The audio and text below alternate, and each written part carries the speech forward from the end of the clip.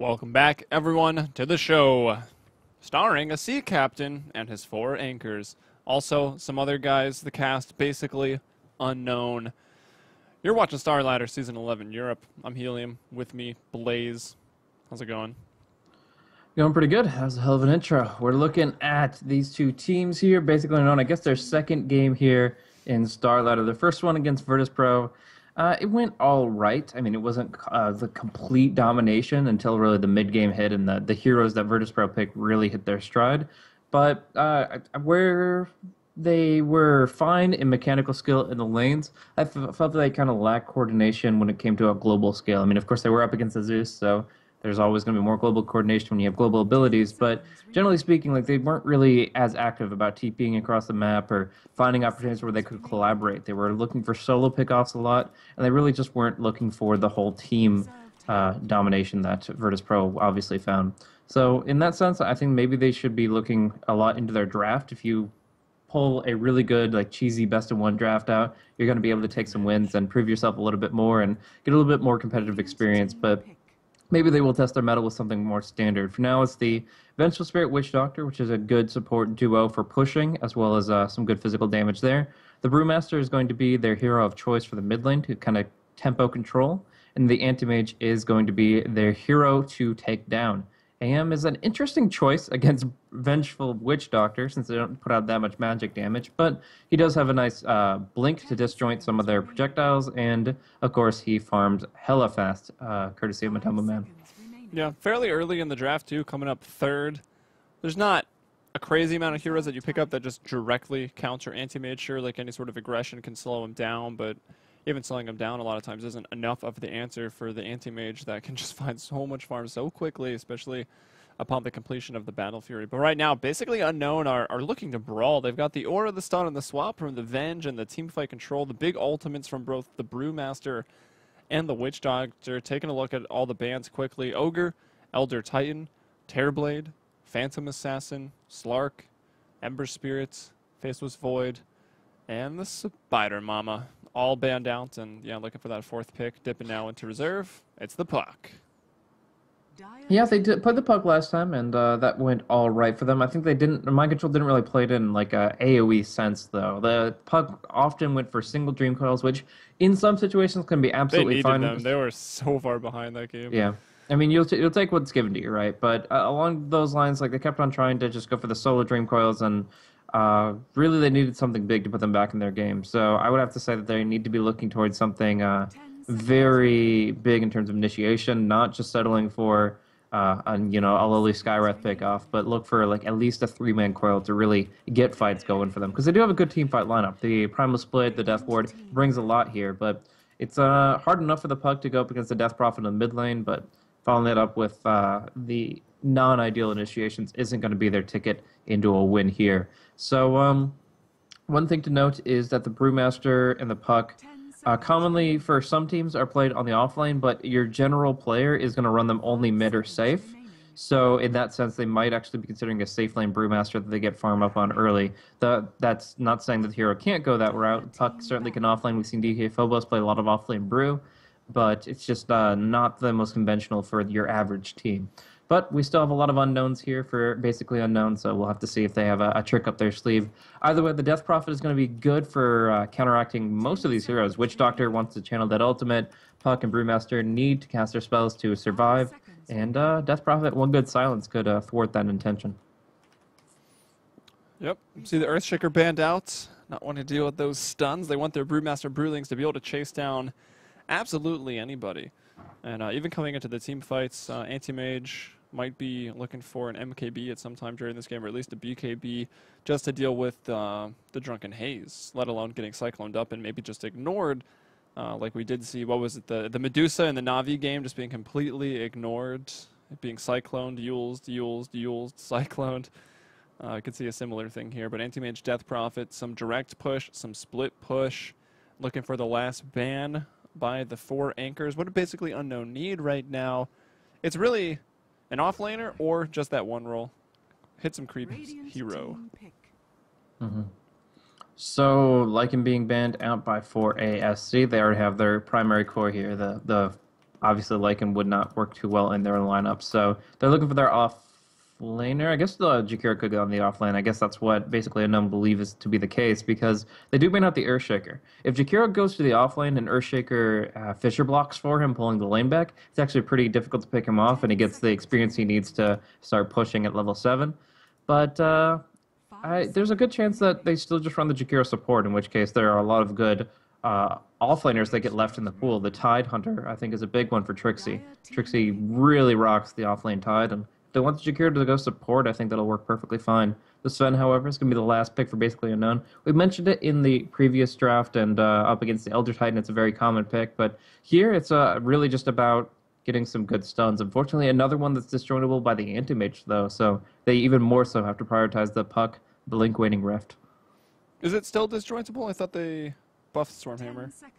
They actually nerfed it to an extent. Like, it used to be only disjointable by Invis, and now it's just straight up disjointable. Well, I can't read, guys. Lycan was the ban. Sven the pick. Actually really excited to see that hero. Again, adds potentially another Blink initiator to your lineup, along with that of the Puck and the Brewmaster. So maybe there's some item dependence on, well, there definitely is for the Brewmaster and the Puck. Sven, I guess his other starting items, you can just go for that very early BKB, treads, drums. I know some pros like the drums of endurance on Sven, some absolutely do not. With the extra movement and armor from Warcry, it just seems unnecessary. Slows down your BKB, slows down your Blink. We'll see what route this Sven wants to take. And, well, I think basically Unknown, we're pretty on point with that Earthshaker ban because similar hero, or similar function, I guess, comes out in the Sand King, going to be played by JRX. Yeah, so it is going to be the Trixie offlane Jakiro, and this gives them a lot of AoE magic damage. They're going to rely on the Bro Strikes pretty heavily to actually set up the Macropyre and stuff like that. Like, Jakiro by himself can sometimes get people in for a couple of seconds here and there, but they need some slows and stuns to go the rest of the way there. And yeah, it was the 6.79 patch that nerfed the Stormhammer as far as disjointable, though it did get reduced cooldown from 15 to 13, so that's something at least. Anyways, as far as the lanes go for basically Unknown, it looks to be the off-lane Puck, mid Brewmaster, and safe lane Sven. And I mean, Vengeful Spirit, Witch Doctor, and Sven can get a lot of kills. Like, the Jakiro probably will be dying a couple of times this game. We've seen Trixie struggle a little bit in that scenario, and if they do for like a duo off-lane, I'm not sure if that'll be for better or for worse. But at least for now, he's going to go for the Ring of Protection start, no boots, and it's going to be on basically Unknowns to try to go for a lot of pulling and keep him away from the experience, because Jakiro isn't one of those offlaners that you just can say, okay, my lane's screwed, I'll rotate in the jungle, and it means that he's going to have to push forward. He's going to have to man up a little bit, and that gives room for error. That gives opportunities for the chain stun to come through and for them to find some easy kills, which they really want in the early game here. All right, taking a look through the lineups. We'll start with the Witch Doctor here. That's going to be Zoroji. On the Puck, that will be Kefka. Brewmaster, going to be played here. Who is on the Brewmaster? Mind Control. We've got Sneaky on the Sven. And last but not least, we've got our Vengeful Spirit. And that's going to be played by Magoma as they are moving out in force into the enemy jungle, looking to drop down some of these wards. But, well, actually, we'll find Anti-Mage. So first ward is going to block off the pole camp here. It's not as common to actually ward the dire pole camp anymore because it only takes 2 sentries to take care of it. But since it is so uncommon, there might be a little bit of a meta aspect where people don't think about the wards as much anymore and they might misplace them. Either way, Boogie's going to ward up the top rune area, and this is going to be good for any kinds of rotations towards the top rune. I think the Puck is probably going to go for a bottle alongside the Brew, and they're going to be pretty reliant on that mana sustain. But we're seeing something different than what I called out as far as lanes go. It looks like it's going to be an aggro try, and I like this a lot because the Puck solo offlane against a Skywrath, about level 3, the Skywrath can get an easy kill on him with combining his forces with the Anti-Mage, silencing the during the Illusion Orb so he can't jaunt away, and just causing some grief. So instead it's going to be a 1 versus 2 matchup to start, the Jakiro Sand King versus the Puck, and that'll leave us with obviously this aggro try. Yep, looking at that, it's going to be made up of the Sven, the Witch Doctor, the Vengeful Spirit. Not too surprising to see the aggression come out. I mean, against the Anti-Mage, I mentioned it on the draft. One of the things you can do to at least slow him down is just do that aggressive try line. Here's JRX, though, playing one of his heroes of recent acclaim with some body blocks, with some stuns, some crazy first bloods he pulled out at Dream League on this hero so far. Since then, though, the 4 anchors, maybe even on a little bit of a slump. Haven't had much success here in the last couple of games in Starladder. I think they had one upset the other day, but there's been a lot of games I can't even quite remember. Yep, so he's going to trade a lot of hits, and there's going to be the first blood spilled there that if they connect with any stun, Anti-Mage is in for a lot of trouble. He doesn't have Magic Stick and doesn't have any points in Spell Shield at only level 1, so all they need is one stun to connect, and they can follow it through for the first blood there. Very nice kill, and it's the entire intention of this laning phase is to make sure the Anti-Mage doesn't get creeps, and if possible, kill him off. There's so much regen, too. Started with 8 tangos and a self. Yeah, and it's just not enough because it's not the static HP. It's what he needs. But yeah, there you have it. Jerax down bottom was forced to buy up another clarity here. The puck actually canceled both of them just to make sure that he wasn't able to keep the stuns rolling there. So he did lose a bit of HP, but it was for a greater cause because he knew he wouldn't be burrow struck as frequently. Though now Jerax is kind of waiting, hiding, lurking, and has full mana. I think that's pretty good words to describe his play style. And in Dota 2, middle lane Mind Control versus Valix. This is a lane where here it most is. of the Jerax time, with the boots. This is a really bad actually, position if for the puck. Puck just keeps running this way, I think it's going to be fine. Maybe the Burrow Strike, but it's only level 1 over the cliff. Yeah. I don't think he even gets that range. So nice presence of mind from Kefka to just move up towards the north. Running into enemy territory, but sometimes that's, what is the thing, like the Chinese finger trap or whatever? Yeah, that's the thing. I don't know how it applies. Trying to make the reference. Like, you have to go into the trap to get out of it. I've never been able to solve those things, so I What? can't comment on. Well, I don't really muck about with it very often. I think I've encountered 2 in my lifetime, but the 2 that I'm It involved tightens as you try to pull apart, so you have to go in to get your fingers out of it. So he's like running in, whatever. Twitch chat gets it. I'm sure they do. They get it. So smart. They are so smart. Yeah, we're going to see Boogie do some good damage here to the Venge. The big thing is he has 2 points in Arcane Bolts. It's a shorter cooldown. It's doing a lot more damage, and he's probably going to get a solo kill because of it. A Silence wouldn't do it, but that second point in Arcane Bolt, too strong. Oh, the Magic Stick keeps him alive, though, and the Salve. He's still up for a while. This Blink isn't going to come through for forever, it feels like. Oh, Brewmaster's got a haste! Haste rune turnaround. Oh, that was a little bit too far forward. Got a stun Magoma, now Matumba stunned out, and the Blink won't be enough to escape. He won't even get it. Oh, that Magic Stick. It could have been such an easy kill, but Magoma just gets enough Magic Stick charges, and of course Skywrath, he spams a lot of spells, so he heals up and is able to bait them into 2 deaths, which is actually huge for them. Valix is like, thanks, team. Report safe lane, please. His mid lane has, it's already a matchup that's not that favorable, although Valix is doing really well. 20-7 on the last hits, 21-4 on Brewmaster, but Brewmaster picking up those 2 kills. Did he get them both, actually? Yeah, he did. It was a double kill there for the Brew, so big gold going his way. Already 1,500 gold, I think. He hasn't quite bought his boots tier 1 yet. And at this rate, with that happening to you, do you think he even maybe just goes in for the Midas? I think just a faster Blink Dagger is perfectly acceptable. I don't no Midas Brew, please. All right. I've seen it a couple times. It's nothing I really agree with, but I think if you do take the Midas route and actually build up your Aura Brewmaster and some like actual carry items instead of say the Ags, then it'll fall off not as hard in the late game. But Matumba another big kill potential up here in the top lane. That cast bounces, doing it good. Again, I'll reiterate. I swear it takes heroes over creeps. Tooltip has been lying to us. I don't know, man. Yeah, I think the Brewmaster could just, if he gets an early Blink Dagger, just kill off a couple of supports. Like, I don't think the Midas would give you more gold than just blinking in earlier when the supports can't deal with your Thunderclap initiation. Because you can get easy kills on them without splitting, and then you will get that golden experience, as well as to taking it away from your enemy.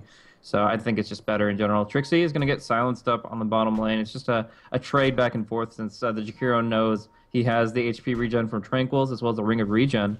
And, of course, he's naturally tankier, so it's pretty nice for him to be active and aggressive, though he might have to back off the lane once or twice to restore his HP. Magoma trying to force out some more plays to be had in the middle lane. He's wrapped around hiding in the little tree line. He actually leaves it now. We'll find Boogie again. Boogie probably going to think twice before he keeps throwing out the spells this time. I thought there were some clutch plays from the Skywrath popping the Clarity to continue spamming. Obviously, the stick plays by Venge, but actually they'll just, in passing, walk by each other. Might not even have seen each other just because it is nighttime. Approaching 6 minutes. The runes looks like top is going to be gobbled up by the Radiant, no problem. The haste rune in bottom will actually be going the way of Trixie, who has not died yet. We saw a lot of dead Jakiros yesterday, and Trixie was quite a few of them. But here he is, 0, 0, and 0. So holding on. Important thing here is JRX getting his stacks off. This is a double stack on the hard camp. And he is going to be able to sandstorm that down. So he's going to be able to move in towards level 4 here. Often you get like a really good hard stack triple camp, then you're going to be in a position to get level 5 very quickly. But he's got experience being leached from him, and it is only a double. Oh, one creep kill from Magoma, but he will die for it, I believe. The last right click there. Oh, the stick again! Are you kidding me? This is ridiculous. Well, the play was definitely going to be made. Mind Control, though, ran out of mana. I think he wanted the Primal Split right away. He might think about throwing it out, and he will. JRX was able to get into the tree line. If he thinks he knows where JRX is, he could have went from here to here and got out of the tree line is probably what Brew thinks, and obviously he can't see him. But if he immolated from the high ground, that would have been pretty Yeah, if he just kept the Fire Panda there, had he known, probably would have been the kill up top. Going to be stunned up. It's 3 stuns. You connect with 1 stun, he's dead. And the blink animation makes it so that's not always possible. Like if it's a blink dagger, that's instant. But the anti-mage, there's a small little spin around swirl time where he's doing his fancy not magics. I think at this point you'd rather have, what is it now on anti-mage, the 3 deaths on your Jakiro as opposed to the anti-mage, as Matumbamin having a pretty hard time. He's got 26 last hits, 3 denied. Compare that to the Brewmaster for Unknown. That's 44 and 8. The Death Prophet, though, doing well, a little under 40. Trixie also going to get quite a lot out of this, and see what he wants to go for with this Ring of Regen, maybe rushing out the mechanism. Yeah, a lot of ways to go with it. Headdress, Force Staff, we'll see. But for now, he takes the Tier 1 tower down bottom. That's a big deal because, of course, he's the one that can now rotate. The Puck is still kind of resigned to his lane, wants to get Blink Dagger up pretty soon. Nice Sentry Ward coming out onto JRX here. They will be able to chain up with the cast, bouncing around. Not back to the Sand King, but they still get the kill. The Sentry Ward is also going to prevent him from sandstorming down these neutrals later, but for now, it's going to be Magoma being chased down. The Magic Stick is strong with this one, though. And it's like all he's been doing is running away this entire game. Hey, it's great bait. I rated it out of 8. Yo, I think Jakiro going for the Helium tested improved double Tranquil boots. The regen stacks, it's hilarious. That's kind of dumb, but also completely overkill. He's not going for it, but it is actually really funny. And there's the Blink Dagger already up, and the range for that clap is there if you just used it. I'm pretty sure that'll hit, but they want the Dream Coil to be sure of it. And actually, you might lose the kill. No, I don't know. That was weird communication there. No, you Dream Coil. No, you Thunderclap. No, you Dream Coil. And eventually they'll get the kill, but narrowly, the stuns were used. And there was almost so sad right now in his jungle. The Sentry Ward gives sight to the neutrals, so he cannot sandstorm down this camp. It has to be cleared by the Death Prophet. Dude, that's genius. You didn't know that? I mean, I knew, but I didn't really think about it. It's so fucking annoying. Like, the second I saw that ward, I'm like, oh, that's going to fuck him up. But Anti-Mage does again. The God Strength committed this time around. I mean, it is bottom line. They get close enough. They get, like, within 200 units of him so they can get the stun out, and he can't have time to blink it. That's all that's happening up there is they have 3 stuns, and he's not keeping his distance. He wants to farm the creeps.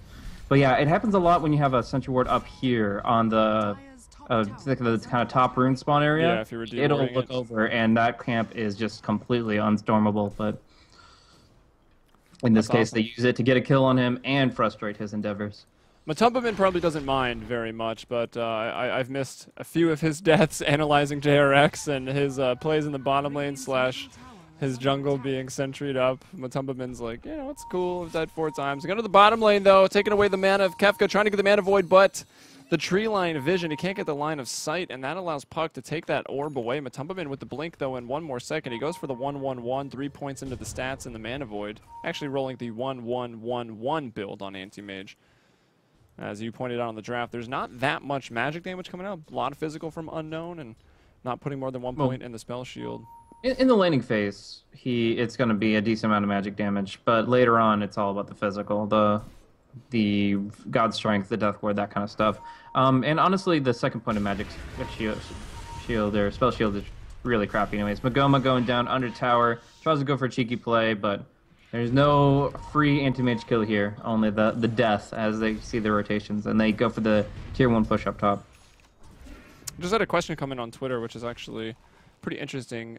Do you know if Basically Unknown inherited Cloud9's record? I'd have to ask the admins on that one. That was I told him the we'll first find day out. they're really playing. We'll try to find out after this game. It was hardly even really announced to us. I only found out the schedule by looking at Gosu Gamers, as I'm sure most of you probably did. Based on precedence, I believe that is the case. Yeah, so that's like Tech Loss versus X Game versus MYI. Those are probably the teams that had the better chance of taking a win off of, unfortunately. But we do see smoke down bottom. Matoma Man this time quick on the blink away, but they're still in pursuit. They get the Dream Coil, and not really much place to run from here. They will silence him, they will stun him, and they will Death Ward him. Yeah, but they say they might get him, though. There's not enough stuns in the Vengeful Spirit with all the bodies in there and the traffic. He couldn't find up the follow-up stun. Yeah, they needed the Magic Missile, unfortunately. And that's still the lower cooldown limitation on Blink, so he really needs to get that up to rank 4 right now. You know his next levels are going for it. That's the 9-second cooldown for his Blink, looking for the 7, and then the 5. Well, the standard build for Anti-Mage in safe lane farming sense is usually that you go for the 1-1-1. You don't even bother with extra points in Blink. You get extra points in stats to survive, just like he did. Because if you look at it, he's got +6 strength when he doesn't have anything but he had the Intreads on at the time. So he's actually pretty tanky for his level. And it's actually better to have lower points in Blink until you start farming actively with that Battle Fury. Nice kill with the Mana Void and with the Crypt Swarm, but now looking to pursue on to 0. Has a Haste Rune still up, but doesn't go in, and that's because his Mind Control is waiting. Could actually dispel the haste if he goes for the split at the right time. Now let's look at what that does for the Anti-Mage. They find that kill here, and it's going to be 436 experience for Anti-Mage.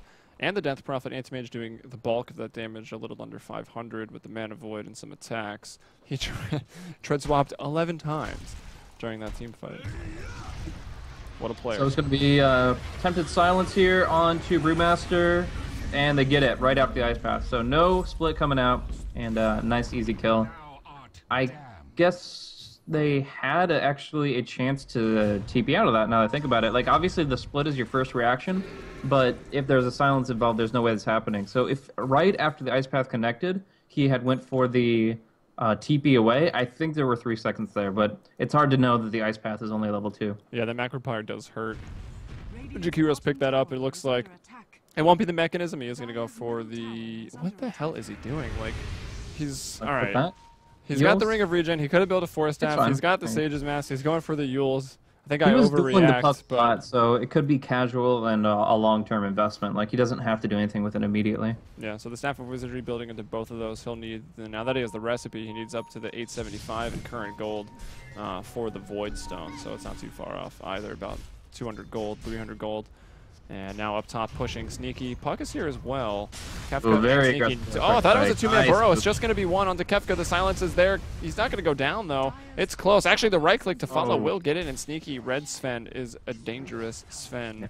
And you'll see what he did there was he actually sandstormed in and then began walking to go for the Burrow Strike play. That makes him invis. It was nighttime, so the vision wasn't there. And essentially he came out of the thin air with that Burrow Strike. So it was good just to get that extra, like, you get like about 150, 200 units close to your target before they are able to react. And that's what nets them the kill, though it does cost them the Sand King at the cost of God's Strength. Look at these Yule Scepters being used so great for this aggressive. And there you go, Sneaky. He doesn't have a Primal Split, so his first reaction is TP. And actually, I saw it happening, but we looked at the Sven. Anti-Mage is going to go down as Magoma, Mind Control, and Zeroji rotate onto him as he was farming up, actually in enemy jungle. Yeah, he got clapped, crit, and death warded with a magic missile, and yep, that doesn't take too long to bring him down. He's not as tanky as he'd like to be right now. The tier 1 tower, of course, goes down. Liquid Fire Exorcism, pretty good at killing both Sven and towers, but they are going to try to even it up in the mid lane.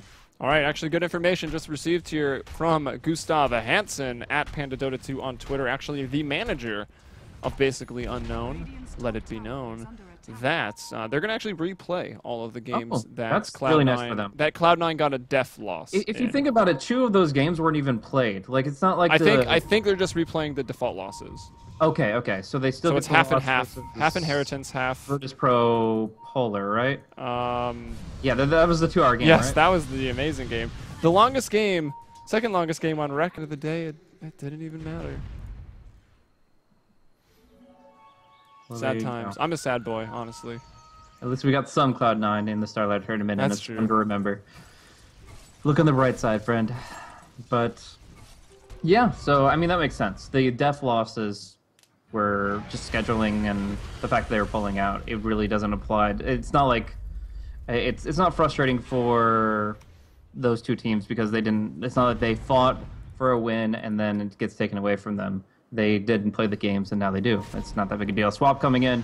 Jakiro goes to the defensive Yule's response. It's decent, but they commit everything just to make sure he goes down, and they do get the coil onto Death Prophet. Very quick on her feet though, and 1 coil will not be enough. Actually, also, I can't read. I think I've mentioned that a couple times over the last couple days. The games they played, and he put it in parentheses, so it confused me. And so they're replaying everything. Okay, so That's even better. Virtus Polar play a 2-hour game, and then they have to play another. Oh well, it happens. Hey, they're lucky they're playing over there in VPP.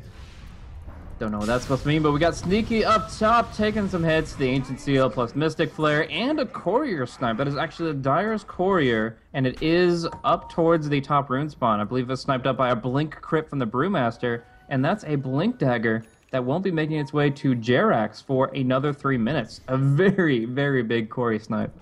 Yeah. VPP was NVMI, which stood for something in Russian that meant we're lucky we're playing, so. Oh.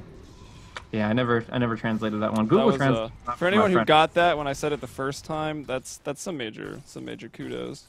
Yeah, I've had some issues with Google Translate recently, so I'm starting to not even bother. Like NIP, it's just like I'm not getting anything, so it's just like whatever. But yeah, they were MVMI formerly, and they lost Godblack, and now they're a completely different team in my heart. Yeah, and so is Na'Vi, I guess, as a result of the other side of that trade. Looking. I don't think FNG was like a core aspect of the no, Na'Vi for sure, but 3.0, I guess. I mean, GoBlack going back to his a team he had played on previously is pretty cool. Mm-hmm. So, as far as item progression here, since we still have a game before us, we are 11-8, favoring basically unknown. But when we look at the golden experience, it's pretty even. I mean, a 2,000 experience advantage is all for ASC has. However, if I had to give late game to one team over another, I would definitely say the Doubleman coming back into it with the Battle Fury should be able to outfarm anybody else. But you never count out the Sven, right? Anyways, the Sven is going to be building up a Blink Dagger right now. Did go drums. Yeah, Drum, Treads, the Magic Wand, and the Blink Dagger. He's in a really good spot to find some good picks and kind of snowball momentum now. I mean, this is where he starts initiating, and with this team, they have the damage that they need. Kefka also has the Blink Dagger looking at top lane. Boogie already knowing what's up thanks to the Observer Ward. On They're still going to give chase. We're going to see another coil here from Kefka. It's going to be just solo on a support, but hey, trying to find those kills. The stun out onto the Sven. Going to get the Mind Stealer as well. Boogie will fall, but also going down for the puck. Not a great trade here for the side of basically unknown, and actually the team fight is not done. Brewmaster also going to go in on the other side of this onto Matumbaman. He's going to throw out the Primal Split. Meanwhile, Trixie's stopping all the aggression in its tracks with the Ice Path. Sneaky going in, though, for it. The Immolate coming out from the Jakiro, trying to burn him down. Matumbaman's in the trees. Nice macro. Pyres the Roji's like, whoa, I don't want to stand in that. Now JRX looking for a big burrow. Might have to settle for just a single target. And now the Exorcism coming in, already cast as he TPs. JRX got to get closer, pretty close to the range. Come on, the move speed differential. I don't think there is one. 350, actually 10 extra on Witch Doctor is the difference there. Yeah, I'm really surprised Volix didn't get anything with that, because he had the double damage, he had the Exorcism, and he definitely could have at least used the Brewmaster. They could have gone to pursue on him, but he went for a longer range target, and the Yules didn't connect. These bounces. Follow the anti-mage to the neutrals, and it almost was stunning up Matumbaman and Valix as unknown. We're still trying to chase him down.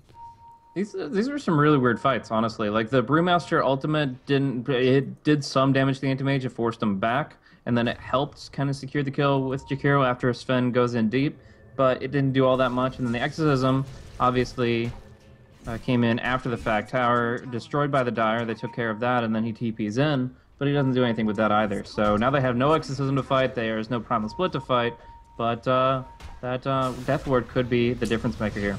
Sand King going to start things off with a stun, greeted by a Mystic Flare to the face. Magoma once again just eternally running right now. He will finally go down. Now the Death Ward is going to kill Trixie. Stun, the Stormhammer, now Red Sven.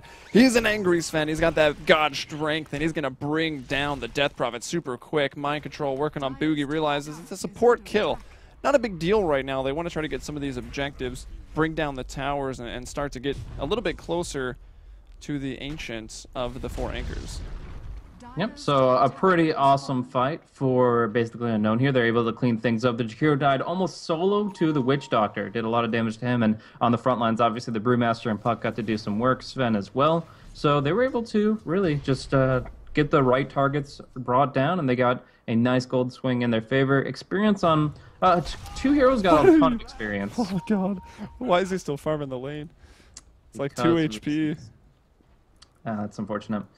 I'm looking at the fight recap, and 2 of the heroes got tons of experience, and the other 3 got like a small amount. I'm guessing only Sven and Brewmaster were in range for like the Death Prophet kill. I think that was the bigger one as far as levels go. She's certainly up there on the Dire side, but yeah, it's kind of surprising that specifically Sven and Brew got a ton of experience out of that one. All right, Epicenter was channeled and immediately canceled out by Sneaky. Brewmaster and Sven, again, you said they were close in the last team fight, where here they are, up close and personal with the twin-headed dragon. They're going to forcibly fondle him down. Trixie, what is that? 0 and 6. He had a good laning phase, at least. He did, he did. On the back line, Jarek maybe looking for like a Blink triple burrow, but for now it's going to be just Boogie, the lonely defending the tower. There's going to be an ultimate, and yeah, Sneaky's getting out of here. So this is actually Sand King to just jump in and clean this up. Mind Control still might not go down here. They might even turn it around. Meanwhile, Sneaky TP'd up top to deal with, once again, the Anti-Mage is going to fall, and they will kill JRX in the bottom lane. It's a killing spree. He'll go straight back to base. The Dire deposited a ward as well as themselves to the soil on the Radiant side to make it a little bit greener. These fights are so wild. Like, everything is happening so chaotic. Everything's spread out across the map. Anti-Mage dying a lot more than he should, but I mean, in this situation, he still doesn't have the Manta style to help disjoint those spells a little more rapidly. So, yeah, Sneaky TPing away under the tower. The TP does not get canceled by the Sand King. I guess he was happy with him leaving because he thought he had a better chance of getting the Panda kill if he does not cancel the Sven. So he blinks, stuns the Sven. He dies under the tower thanks to the fact that the Venge had a nice sentry ward, which I didn't check in time. But yeah, in this position, they're actually cleaning up across the map. And I guess Chaos really favors basically Unknown because... any form of breakdown of coordination and communication is going to be better against veteran teams. So they spread the fights out a little bit here, and it really feels like all the fights they've won have been on multiple fronts, like the Witch Doctor getting to single out somebody with Death Lord, or in this case, just breaking it apart across the entire map. All right, let's check. Actually, maybe not. Matumbaman going to have to blink away after getting crit there from the Brew. Was a fairly even game, a little back and forth, wibbly wobbly with the graphs, but right now it's 3,000 gold advantage for Unknown, which isn't an incredible amount. I mean, we've seen Anti-Mages from a rocky start come out and take games super, ultra, hyper, omega late, as in a game that basically Unknown will actually have to replay. But 7,000 experience as well. The last couple minutes, starting around 20, up now to under 25 minutes, have gone fantastic here for the Unknown squad. They're going to smoke up, find Anti-Mage at some Ancients. They're going to get the Thunder Hide and the Anti-Mage. Boo! Good stuff. The Skywrath Mage kind of dueling out with the Puck a little bit, has that Force Staff, so obviously able to be a little bit more active and involved. But right now, the big thing here is the towers going down, left, right, and center. And thanks to Volix's Exorcism, they get the map control, but obviously, Unknown will take the Roche. Yeah, so it's nice that they can get something out of that. It's a trade, and yeah, the tier 2 tower is not important, but yeah, you're making a trade, you're behind. It's generally pretty good for the team that is behind. If you're ahead, like, you don't want to make trades. You want to get away with highway robbery and have the other team unable to do anything. And it is pretty hard to have complete dominance, but that is, I guess, the best case scenario. So we've got, where are we? Actually, still the anchors with the highest net worth hero. We've talked a lot about Anti-Mage dying, but who's doing really well is the Death Prophet. 3,100 gold in the bank right now, 4-1 and 2, 171 CS, and 12.4k net worth. The highest, slightly above even the Brew and the Sven. And that's a really big deal because the only one that's going to have scalable damage to bring her down is either like a Witch Doctor hitting level 16, getting Ags up, or the Sven getting like his crit and Daedalus all together very quickly. So when it comes down to it, if she can get like a Heart and a Shiva's Guard, she's going to be golden as far as surviving through the fights and causing a lot of damage when the Warcry has been expended. But yeah, Jarex is still kind of creep cutting the waves with his Caustic Finale, his Sandstorm. They still take down the tier 2 tower down bottom and kind of even the odds here. I mean, there's only one tower in advantage for the Death Prophet Jakiro team. That's kind of surprising. Yeah, it is. And let's see, we got 10-second BKB right now on the Brewmaster, so we can blink in, go raid boss for 10 seconds, and then Primal Split for another 19 seconds of that. He's going for the auras, the Vladimirs, and speaking of the Vladimirs, the hood comes out, Anti-Mage pulls it on, he's ready to go. Vladimir's Battle Fury. Ready to go farm, I guess. He's still got quite a bit of work to do before he can really jump into the fights and get that much done. He's 3-7 and 3, 137 CS, 4th in net worth among the core heroes, 9.3k, and Jakiro here at 7.1. And Puck actually, I think a pretty tough time here, played by Kefka. Last net worth in the cores. Yeah, if you just look at KDA, it kind of tells that story. Like the fact that the Anti-Mage has died 7 times really set him back, but of all the deaths on basically Unknown, you have 5 deaths on your Puck, who's another hero that should be surviving through a lot. Nice blink away from the jump in God Strength Blink Stormhammer, and they did see that coming at the least. Dream Coil will only hit on Volix here, but the Brew is ready to rumble in just a second. Here's the raid boss Brew, that 10-second BKB going over onto Trixie. JRX going to try to find some kills, help out. He focuses down the Puck. Mind Control blinks in, they will miss. Look at that. Up to the tree line. They'll spot him out, but they're not going to be able to cancel that TP in time. Either way, he's out of the picture for at least a couple seconds, and that could lead to the falling of this tier 2 tower. And meanwhile, bottom lane, Anti-Mage doing Anti-Mage things, channeling the Rat, trying to bring down the last tier 2. Actually, 4 anchors have pushed down a lot of towers. They have the tower advantage even. Yeah, by 1, but they're the Death Prophet. Now evened out as they do Jakiro. defend. Yeah. So in this position, the fact that they're even equal on towers is a bad thing. We have Jarex going for a nice little stun play. He'll be perfectly fine here. But yeah, in this position, they still have the Aegis for about a minute and a half, and I'm sure they want to do something with it. But obviously, their options are limited. So it looks like they're just going to farm it out. The Aegis will expire, but they'll be rocking a little bit of crit on this Fen next time around. So he's getting pretty big. He has a strength gain of 2.7, and that is amplified by 200%. When the ultimate is active. So that's actually a really big deal as far as his damage output. Each individual level can give him like about 8 damage, and that definitely adds up very quickly. Yep. It really does. Explaining also why Heart really good on Sven. Just gives you so much damage. Dude, Armlet is the way to fucking go, man. Yeah, I mean... Armlet is so good, strength per gold. It definitely was the item back in the day when the armlet toggles were, 1, you could script them, and 2, were utterly ridiculous. It's been taken down a notch from then. Actually, Kefka's in some trouble up top. But look at that, the Storm Hammer on 2! The Dream Coil on 2, and while the Mana Void is there, it's a nice double kill for Sneaky, catapulting him up to 2.4k net worth. Also, we've seen the Satanic. Generally, that's, I guess, the agility sort of strength HP item, but also great for the lifesteal. Yeah, a super late game item, definitely. Yeah.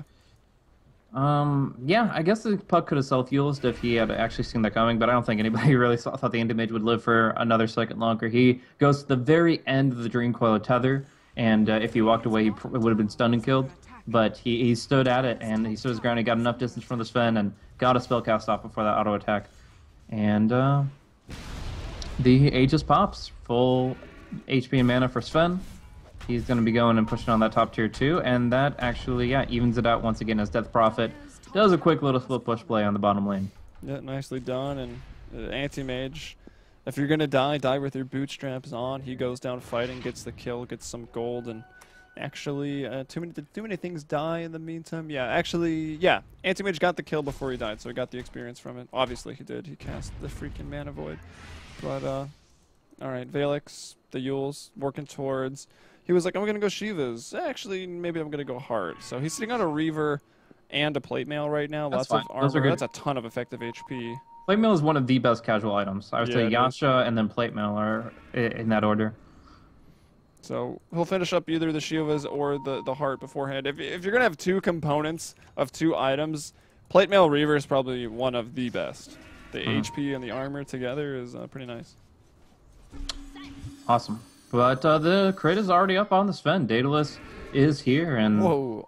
although it's not like the old Magnus plus Sven, what is it? One like hit. 2.7x. Old EG Coefficient. versus Navi. Yeah. What a game. Was that a Starladder game? I don't even... It was DreamHack Winter. DreamHack. And There it you was go. awesome. Was that the same tournament as never been done before in the history of Dota? The no tide play, yeah. Nice. It was about a day or two before that. Before Alliance was Alliance. Indeed, old times. But now we have a 2.4x coefficient on crit. Not as incredible, but still pretty damn good. And I'm guessing he wants attack speed next. Probably go for Assault Cuirass. Oh wait, no, they got an AC on the Brewmaster. What do you go for, Sven, in this situation? Love I that guess a Brewmaster Heart build. or a I think Satanic, the if Strength we're item, yeah, talking Heart or Satanic for sure. I mean, you can't... Jeez, man. I was going to say, you can't refresh the Blanking Bar anymore, but as I look at it, it still has a 10-second charge. That's not good news for the Anchors. They're going to look for Mind Control. Can they bring him down? The silence is there. He'll BKB, though. And Yeah, that's going to be the... commitment. He could have even used more of that charge, but I guess he wanted the CC. He'll Windwalk to the Tornado. He'll throw the stun out onto the Anti-Mage. They'll bring down Trixie. This will be his 8th death. Oh my gosh. Spending so much time in Tornadoes. I think one was a Self-Yules, one was a Cyclone. Maybe an aggressive Yules. The stun from Sneaky. JRX coming in. Hits nothing. Maybe a Pulse or two, but that's not what you're looking for. Sneaky now using that 10-second charge. Anti-Mage going to go down to Kefka as he blinks away from the coil. Unknown looking for the Death Ward, but wasn't really needed. Witch Doctor's like, I'm needed! Except not really. He has an Ags too. Oh. Wow, he's got so much. And what a long-range Stormhammer. The Meteor connecting with the Death Prophet. I really thought that was just going to be a BKB into defensive Bruce split and I walk away, and that's it's not as good as a kill, but it's still something they're happy to walk away with. But he keeps in pursuit. He gets the Tornado up in the air for as long as he needs to for them to follow it up. And even though the Jakiro could have been left for dead, they go and try to fight it. So they not only make the Bruce split useful, but then they lose their Exorcism cooldown and their Anti-Mage once again, delaying that Manta style. Really think it should have been just one of those plays where you cut your losses, but I think they saw something in that Epicenter that just obviously didn't come down to practice. The only person hit was the puck, who didn't get stunned, and yeah, in those circumstances, doesn't really take too much. Oh, the Nice four-man burrow! Silence, the Ice Path, the Macro Fire! Oh, what And a nobody good dies. but still, they walk away even after those incredible plays. It's just to keep their tier 3 denied. That's such a big mistake for Unknown to be clumped up that much, especially against the JRX Sand King. And, well, it doesn't even matter. They're just, at this point, they're not even that far ahead, but itemization or just the hero composition, lack of follow-up for the Anchors, whatever that They can variable fight more might be frequently. here. That's the bottom line. They have better cooldowns, and Yeah. Trixie going down. Yeah, they have shorter. Oh! Wow, big Mana Void. Bring it down too. Sneaky though, still alive, still fighting, still swinging, still getting headshots, but they'll bring him down in the end. He'll respawn in 80. Does have buyback if he wants to use it. Kefka still up there. This is the buyback by Trixie as well. Trying to find a kill, trying to get his first. He won't do it. Witch Doctor gets back to the fountain, will live, keeping his perfect game alive. 6-0-9. That was something, though. I mean, still the rack survived. That was 1,000 damage Mana Void coming out on the Witch Doctor. That was a very astute observation of his mana pool and just jumping in without even right-clicking away. He gets a huge bomb off and showing the team fight presence that hero actually has nowadays. Didn't really used to do anything with Mana Void before. Didn't have much team fight, but they buff it and suddenly we get some fireworks. But yeah, it's still going to be kind of them clawing tooth and nail trying to get back into this game. The Anti-Mage is only now picking up the Manta style. Usually you're like, oh, that's 3 a.m. Let's go. But that's a 25-minute item, maybe. Like, that's a 25-minute is even a little behind schedule for the standard AM farmer nowadays. But 35, 36 minutes in, he just doesn't survive. He doesn't have the armor even with the Vlads. So they go forward, they play on Roshan, commit the Exorcism. That works out fine. But we'll see maybe a smoke play coming out from the side of the Radiant. Yeah, basically unknown, making their move. They won't be in time to stop the Roshan, but maybe to find a pick after the fact. And wait, Valix left the pit. They actually will get in time to do something, but it's because they want to give Matumba Man the Aegis. Let's see if they find anything after the fact. No, they're going to decide not to go for it. The Exorcism, they don't quite know how much time was left. Not at all. I think that would have been a pretty okay time for them to go in. Maybe they weren't all quite around. Sneaky was a little further on the back lines, and who was yellow? Magoma was maybe not quite there. But, oh well, they're still not that scared. They're like, well, we're going to go back towards the middle lane. We're going to be a little safer about this. We've got the Primal Split. We've got God Strength, 8-second BKB, Ags on the Witch Doctor. Let's look at Puck's items right now. The Yule's looking for that Ags as well. Everyone's been running. Anti-Mage has been blinking. This is important. They love that 4-second stun. And So Ice Path Macro Fire takes out the creep wave. They might have to deal with backdoor protection. They're going to Primal Split and bring down the building so fast. BKB and God Strength was also thrown out. And yeah, Brewmaster's like, I'll go ahead and get this. And there's a coil. Uh-oh, JRX is in some trouble. And actually the cask isn't going to bounce as he Ghost Scepters it off. Or maybe just no one was close enough. He bro struck away from people and it just hit him only. Yeah. Kefka will not be silenced and or used up for that matter, but he is still going to be pursued. They have the Blink Dagger coming up, but not soon enough. He's going to be right click down. So one casualty, but for the Rex, Definitely that's worth fine. it. So I actually thought there was some real potential there with Jax being smoked. The smoke epicenter is so damn good for catching people off guard. You won't be canceled for the most part, and you can blink in, Force Staff in, Burrow Strike in, and you will be able to get a lot of damage off. But the Sven just blinked it so aggressively he didn't expect it, and he was revealed very quickly. Oh no, the perfect game from Zeroji now out of reach. Death Prophet gets him, but everyone was there and involved in that. So they still have the Aegis and the Manta up on the AM. They know that the split is down for the moment at least, but if they get clump up too much, if they get caught in a stun, the God Strength will come through and they're going to be crit down so quickly with that cleave. So they just force a buyback and they should be falling back, but they're so desperate to change the state of the game now they lost that Rax that they're committing. Gonna try to use this Exorcism cooldown in a big way in this team fight. One of the first maybe 5v5 team fights of the game. Yeah, it's been some big skirmishes already, and they're going to jump in straight onto Valix. If they bring him down here, the Sail Fuels to get some more damage out. The BKB on Sven, though, not really anything to deal with that. Puck, now, is that a respawn or is that a buyback? That's just a respawn coming in. Yeah, he was at about 20 seconds when the fight started, so he just came back into it. So they lose 2. It is just the supports, unless, is it not? Yeah, it's gone. TP out. Valix gets back to base. The Spirits return. They're not able to go high ground, though, and they lose a little bit more on the side of the Anchors. Yep, so they do what they can to try to change the state of affairs, but it's just not enough. They didn't have the high ground team fight, and the Exorcism goes to waste. They don't even take the tier 3. So good defense from basically Unknown, kind of what you would expect, though, just the Sven being as farmed as he is, able to jump right on his targets, and the Anti-Mage not able to do enough, even though he could have committed the Aegis. It just, the supports pop on the back line, and down they go. Now we go in for the 4-man play to the high ground of the bottom lane. And Sven looking for the abrupt pickoff, playing super aggressive. I mean, he still does have that 6-second JRX on the tree line. The man to focus on here.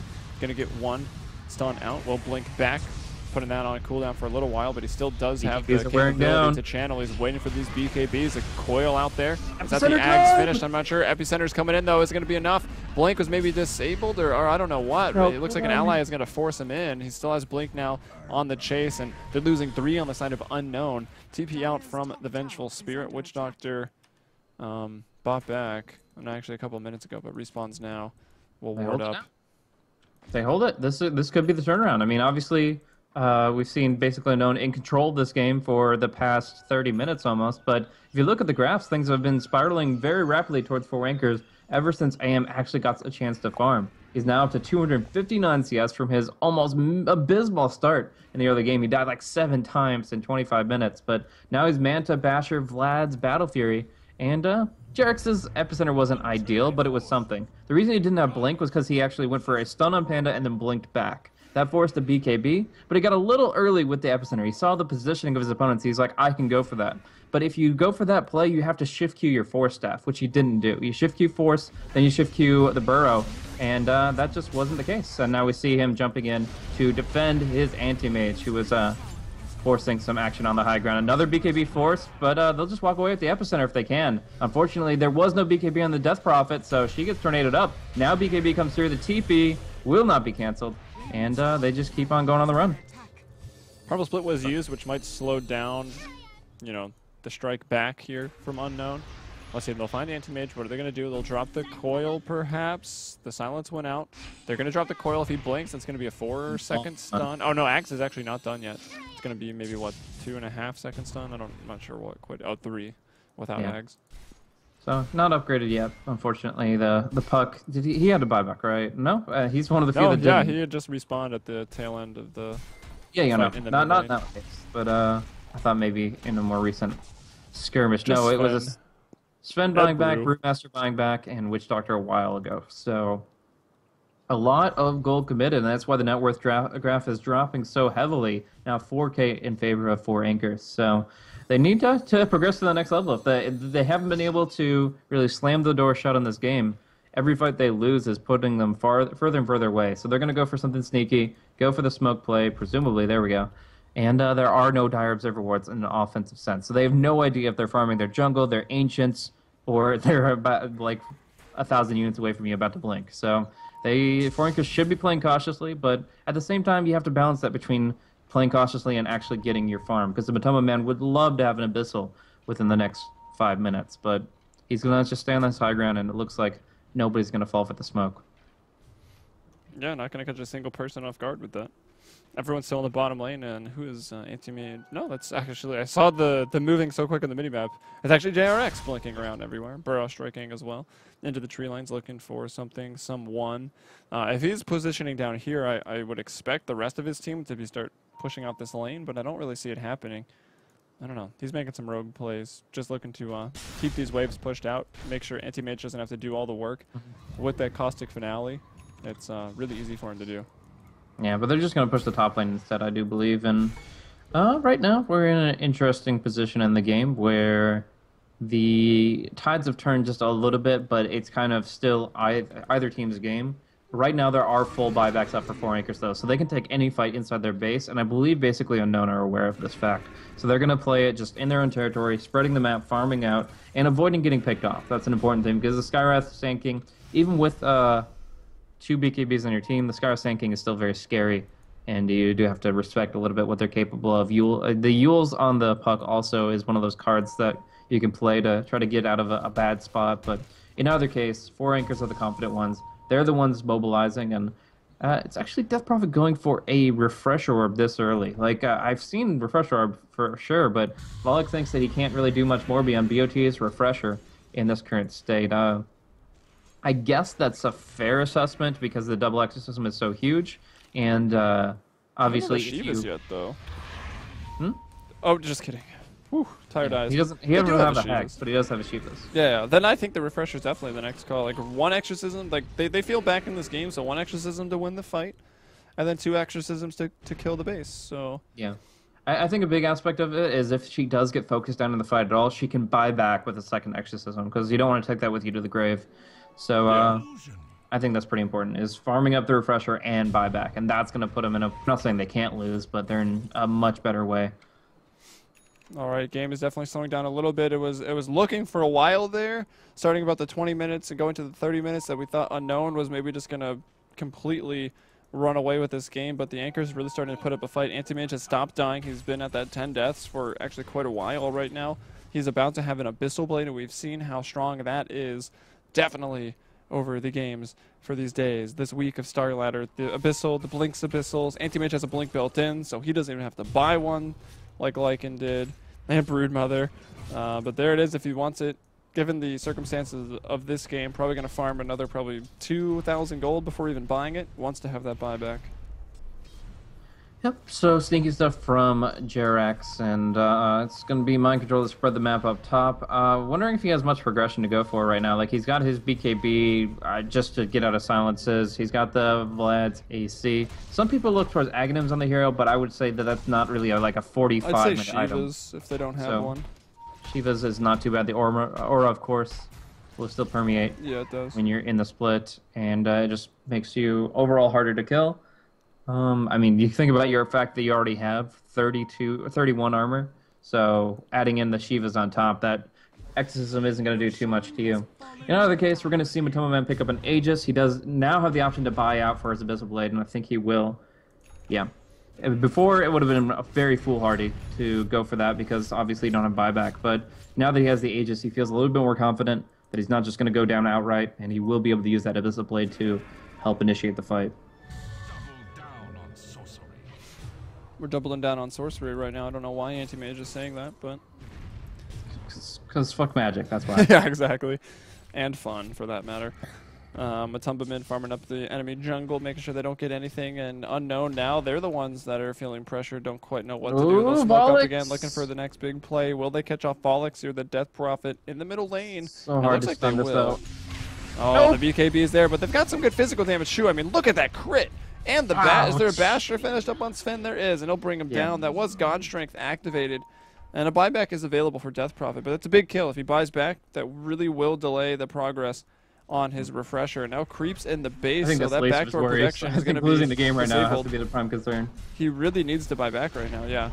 Tier 3 tower will fall. They're looking for a second lane of Rax, and even with this lane of Rax, it's not game over. Anti-Mage can definitely keep his team in it. There's the buyback, and buyback comes out, walk away. Abyssal Blade, he thinks he can get away with the BKB TP, and now he's got a primal split.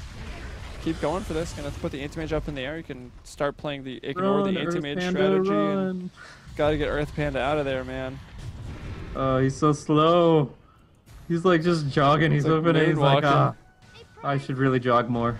I should go for a run every morning. It would help. But nice burrow strike timing. Doesn't even get the chance to blink out, and that's a nice clear pick on the Panda, but at the cost of your Death Prophet's buyback. Gotta stop drinking that Thunder Keg brew. Dire's top barracks are under attack. Go for the low-cal diet. Yeah, the Thunder Keg brew with light for the Brewmaster from now on. And those of you not from the States, light beer is different here. I don't know why I feel the need to make that addition, but there you go. Farming under the Observer Ward at the Ancient Camp. Mgoma will go down. The Jakiro will be taking the Vengeance Aura for 55 seconds. And there's really no major objectives to take other than right down the mid lane. So they're going to group up together and try to force at least one buyback, if not two. Also, even it up the racks would be pretty nice. That would be good. And we'll certainly. we'll go to the buyback window. For the Radiant, every single person has buyback right now. So even a fight here isn't going to be the winning. Back, well, now Brewmaster they doesn't. forced what they wanted. They trade the Death Prophet buyback for the Brewmaster buyback, and that should be fine for them. They still are waiting out Aegis time, though, that they have to find a better opportunity to utilize. They have 2 minutes left on the thing, so they want another pick and push. Also, Anti-Mage may be having buyback by the time that Aegis runs out. It looks like he will. He needs 1,700 golds. He's got mostly unreliable, but even upon death, it still should be enough for the buyback. So he's probably feeling pretty good. We'll try to use the Aegis here. 750 when you die, so it hurts. Okay, maybe not quite enough. He's 150 gold off of it right now. He'll farm it up very quickly. There's a refresher orb, though. Very aggressive choice, considering he won't be able to buy. Yeah. Well, it's on cooldown, right? Yeah, no, I mean, the gold factor doesn't matter. I'm just saying, like, this, he essentially is saying, I'm going to live through an entire first exorcism, and that's ambitious, but we'll see. Jumping in, trying to use the first life. Matumbamin throws down the Abyssal Blade, didn't result in the kill, and the Death Ward doing a lot, and still bouncing throughout the fight. It's going to go over to Valix right now, and the support Witch Doctor is about to kill both cores in this game, and now the Yule Scepter up on Matumbamin. Valix trying to run away, and we just talked about how he doesn't have a buyback. He forces out the tower hit coming through. It's not going to be quite enough. There is 25 armor there. Sven still wants to chase, but can't blink because of the exorcism. Trixie will be brought down. 2 heroes, 3 heroes down for the anchors, and they're still going after this Death Prophet, trying to chase. She is very, very far away. Yeah, I don't that's think they're was a finding her. mistake. She got stunned by the Dream Coil for 4 seconds through BKB, and the Sven was right on top of her. And then they swapped her back into the base. It did make her get hit by the Death Ward, but the Sven does more damage per second than the Death Ward right now, and they could have waited until at least the Dream Coil stun ended and she was running again. But still, I mean, they got the huge fight for themselves, the major Dream Coil with that Aghanim Scepter. Kefka really earning his money now. Like, it's been a while coming, I'll be honest. Like, his KDA isn't as strong as most pucks, but he definitely really earned the pick in this one here. He's going to be able to blink out of his self-fuels, and they're still pushing up. Yeah, the Rax. Skywrath down for another 20.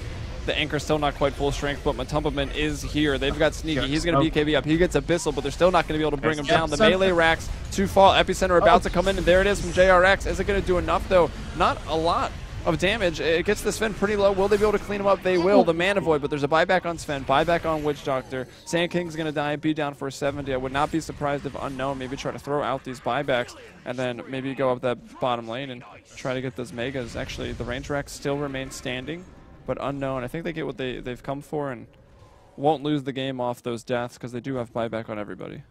Yeah, but, I mean, right now, for ASC get a moment of reprieve. They are going to be pressured as far as the lanes go because they only have one range Rax up top and nothing in mid. But are they going to go? Are they just forcing buybacks? Again, they want Sven to buy back this time. Witch Doctor and Vengeful Spirit they don't really care about. Sven they need to get the buyback off of. But, yeah, in this position, the second Exorcism was huge. And there's a Sven buyback. Goodbye. But Kefka might keep him around. No Dream Coil, so never mind. But yeah, so... And the Venge buyback was completely unnecessary there because they're already on the run. But I guess if they could get a fight, then maybe he gets involved. But Mind Control's the only one on the front line. So anyways, back to what I was saying. Yeah, the second Exorcism really worked out there. Volix, if he just dies outright because they don't mismanage the Nether Swap, then the Refresher Orb feels really sour because you're going to be down for the count anyway, so you're not really getting that cooldown back. But now he's got that Refresher Orb. I was able to use that second Exorcism, and obviously it made its impact in that top lane fight. They were able to repel them, but only for now. I would have to say that I would say basically Unknown are in a better position in this game right now. Yeah, I think so. The Rax and a half, or the lane and a half, the lane Rax advantage. 3 of the If it was just down. heroes, then I would say that 4AC have a tiny, tiny edge. But with the Rax on top, it's basically Unknown's game at the moment. Yeah, just looking at the graphs for fun here. Some of the people were saying it looks like the Beyond the Summit logo. Pretty much does at this point. There's a steep decline there. Look at working on the second peak now as the Anchors slipped up a little bit.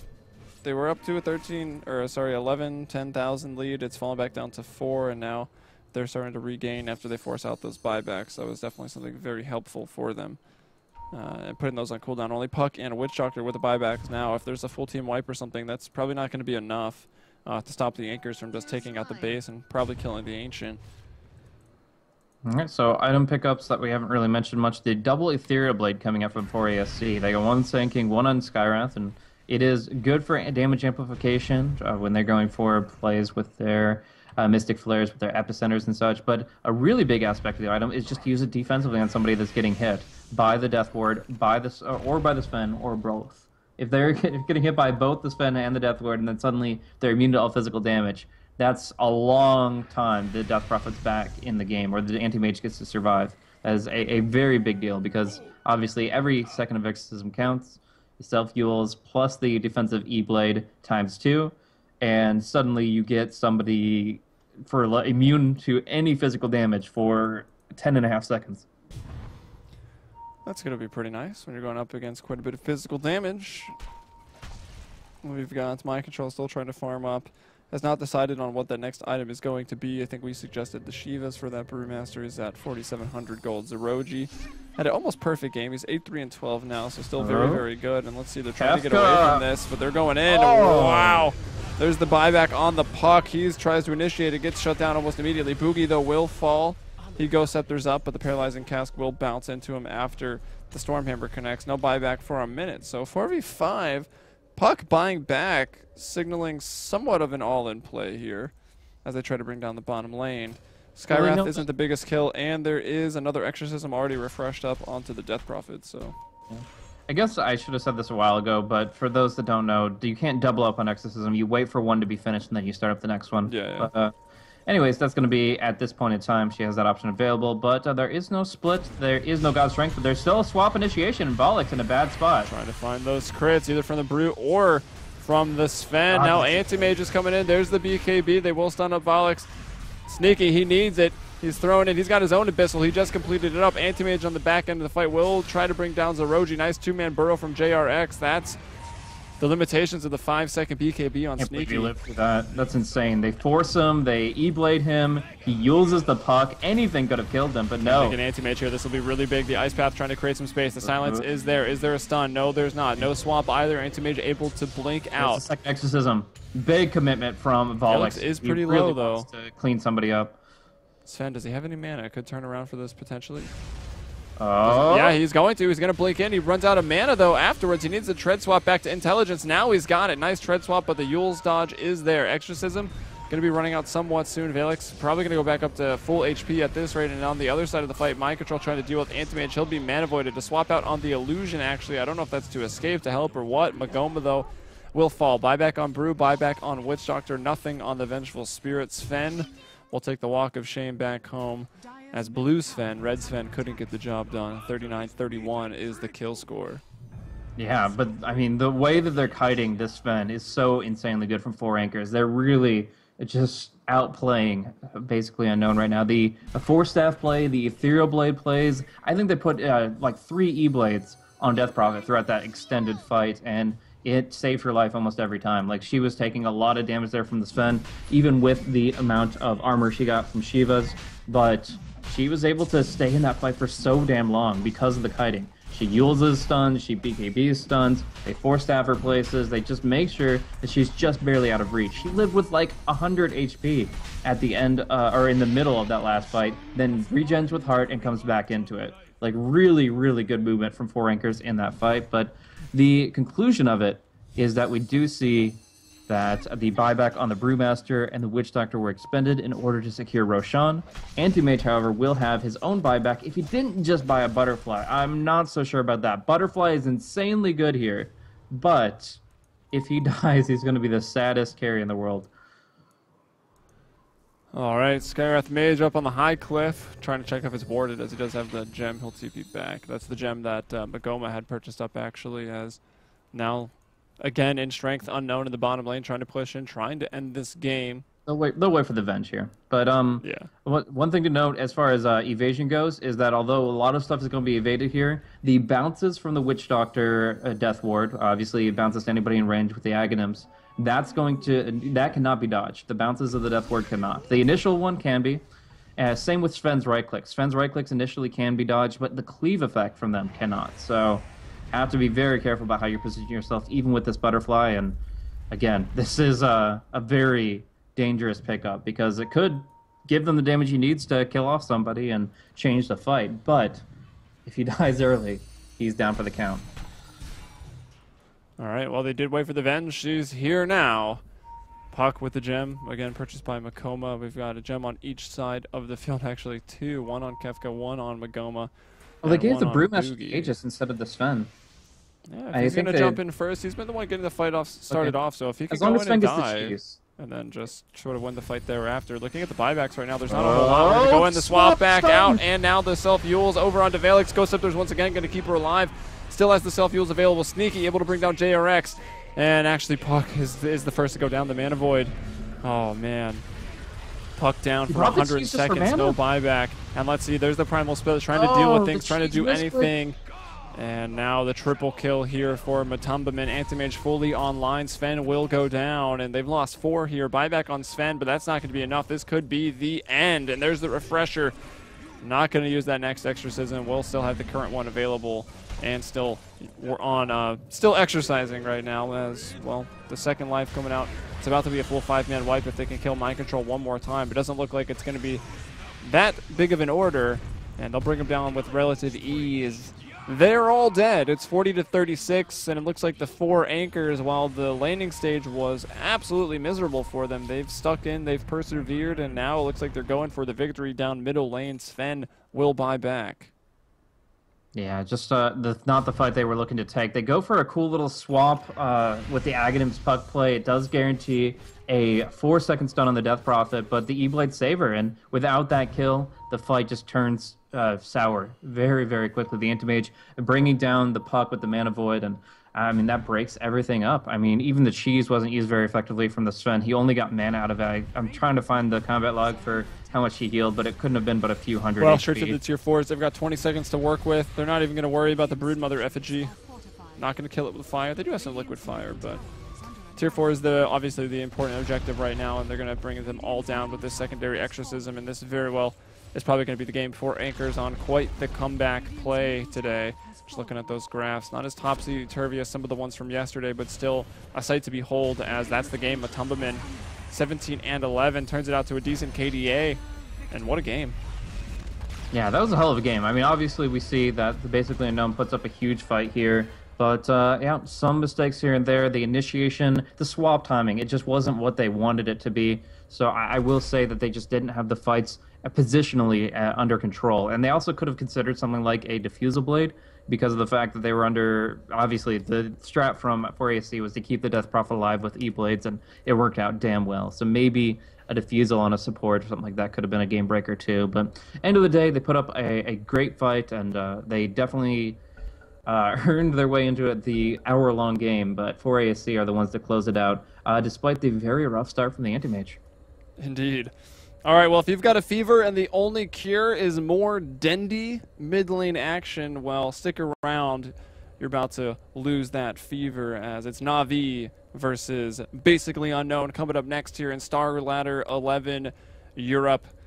Stay tuned. I'm Helium. You can follow me on Twitter at HeliumBrella. Blaze here at Blaze Casting. Last game of the day coming up soon.